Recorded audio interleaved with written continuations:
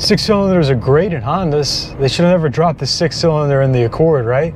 I think it may even break that 2-second barrier to 60. They're not going to be polluting. They're going to be collecting dust. They're going to collect dust in garages. What is up, guys? Welcome back to the channel. Today we got to talk about Ferrari. We'll talk about the F80 Ferrari with the V6 that everybody is so excited about.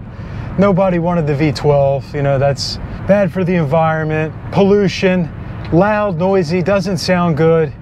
Nobody wants that. Props to Ferrari for making the right decision. How old were you when you discovered Ferrari? How old were you?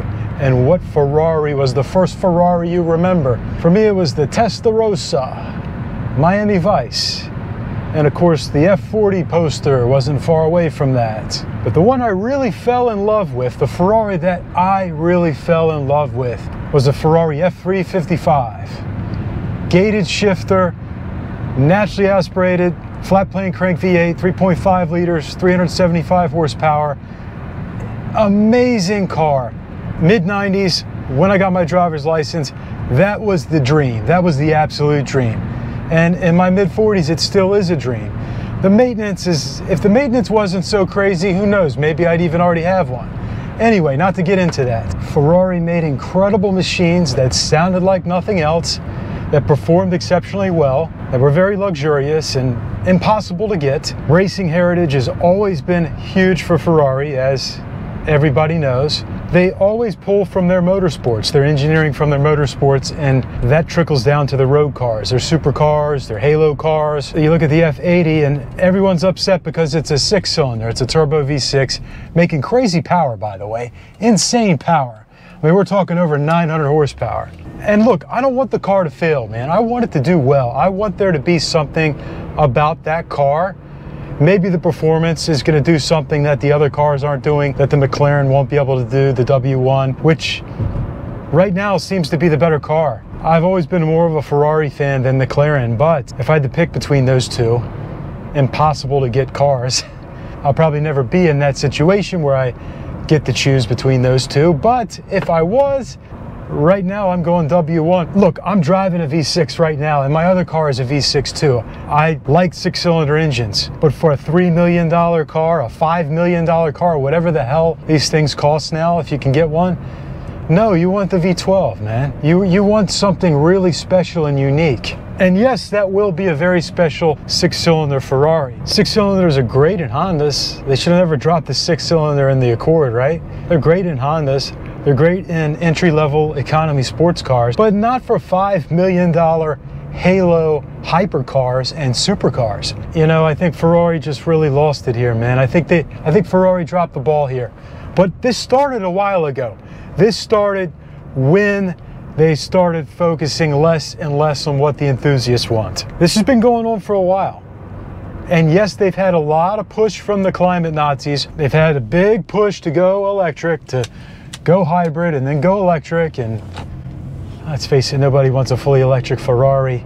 That six-cylinder sounds really exciting now compared to a fully electric Ferrari. I mean, the tech is just not there yet with electric cars to make them soulful, exciting, exhilarating, visceral. Back to the F80. How did we get here? Well, we have to go back to when they dropped the gated manual. When the Ferrari 430 was out, they were really pushing the F1 gearbox. Nothing wrong with the F1 gearbox. And I'm not saying they shouldn't make F1 cars, dual clutch cars. Like, that was great and brought a lot of incredible technology to us. But they shouldn't abandon the things that their consumer base wants. And now you have people that aren't car enthusiasts driving Ferraris. And this has been going on for 15 years or so because they're easier to drive than ever. Automatic transmissions, power everything, computer controlled everything, nannies. They've made a lot of money doing so. They're very successful. I'm not saying Ferrari hasn't been very successful, but they've gotten too far away, and I think they've really hit a point here. We're going to see how the F80 does. The LaFerrari, which is the F70, you had that naturally aspirated V12. The Enzo, you had the naturally aspirated V12. The F50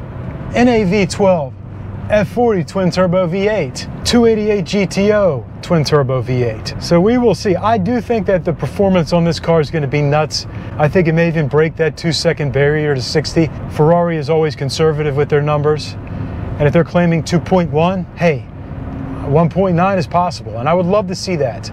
That'll help the car a lot if the performance is really out of this world. It's really gonna have to do some amazing things. But maybe this will be the blow that tells Ferrari, look, you need to bring back the gated shifter. We haven't had a gated shifter since the California, and they only made like, what, 3 gated Californias? The 430 was really the last one that was gated, that was attainable at the time. 599 gateds are extremely rare. So it's been a long time. It's been over a decade. Dropping the naturally aspirated V8 with the Speciale back in 2016. It's been a while. It's been almost a decade since we've had a naturally aspirated V8 Ferrari.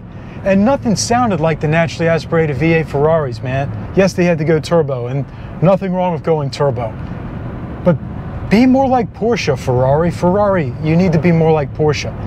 Porsche still has NA cars. Porsche still makes manual cars. They have given the enthusiasts what they want. And that's why these days, I'm much more of a Porsche fan than I am a Ferrari fan. Even though I grew up, Ferrari was the car in the beginning. It was all about Ferrari. But Porsche has just done the right things, and they're bulletproof, and don't get me started. I could yap about Porsche forever. I love Porsche. But Ferrari needs to go back to making cool cars again, man. They don't have to be the fastest. Lots of us still want that experience. We want a gated manual transmission. It's one of the greatest things to ever be put in a car that should still be an available option on a Ferrari. Even if it's slow, who cares? Give me a 13-second Ferrari that does 175 miles an hour. Give me that, man. A lot of people will want that. Come on. Let's go, Ferrari. Make those cars again. Bring back naturally aspirated V8. And don't abandon your glorious V12, one of the most incredible engineering feats in automotive history. It sounds like nothing else. It's beautiful. It's sexy. It's a full body buzz. It's an eargasm and an orgasm all in one. There's nothing like it, man. Nothing like those engines. We don't need more electric hypercars and sports cars, especially when they're not going to be polluting. They're going to be collecting dust. They're going to collect dust in garages. They'll be like 0.00000000001 of the pollution of supercars. What are your thoughts? Am I in the wrong here? I mean, I know that many of you are agreeing with me because I've seen it on social media. I've seen it on YouTube, and a lot of people are upset. If you're excited for this car, please comment, let me know, because I'm sure there is some enthusiasm. I'm sick of hating on other cars just because they don't live up to what I want them to live up to. But at the same time, I think it needs to be said. This is what we want as car enthusiasts. All of us, we all have a voice now.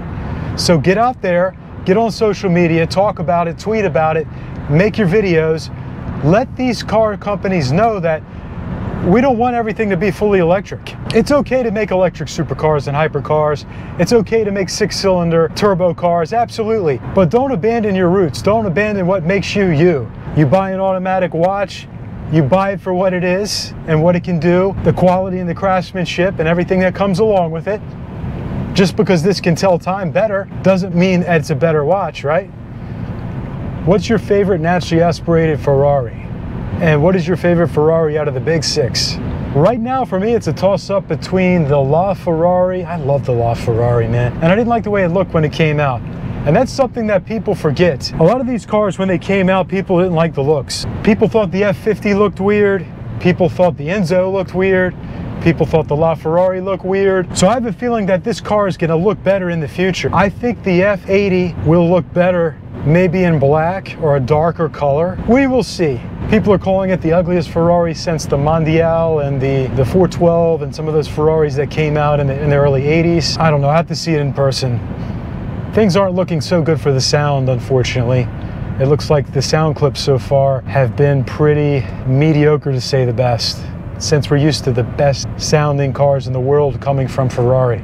Literally the best sounding cars. It's not all Ferrari's fault. I know they've had a lot of pressure from big government, from climate change people. They've had a lot of pressure about polluting the environment and all this nonsense. It's not nonsense, but you know what I mean. It's gotten out of hand. I want a clean earth, absolutely. It's like the cure can't be worse than the disease. I mean, ultimately, we would have to move away from civilization. I just don't know how it can be done. And I don't want to get into that. I'm not an expert here, guys, but we've gone too far with this stuff. We should have V12 hypercars to lust over. We should have V8 naturally aspirated cars. We should have manual gated Ferraris. It's not all about the speed, man. Look, there's still some really fast stick shift cars out there. 911 GT3 is still very fast, incredibly fast around a track. Maybe not in a straight line, but still, I mean, it can run high 10s. That's with the PDK transmission. It can run low 11s with the manual gearbox. And that's fast, man. If anyone that's driven a low 11-second car, it may not be groundbreaking in today's world, but it's still fast. And it's fast enough to have fun. So come on, Ferrari, make those cars. Make those cars, man. Thanks for watching, guys. Please like and subscribe, and we'll see you next time.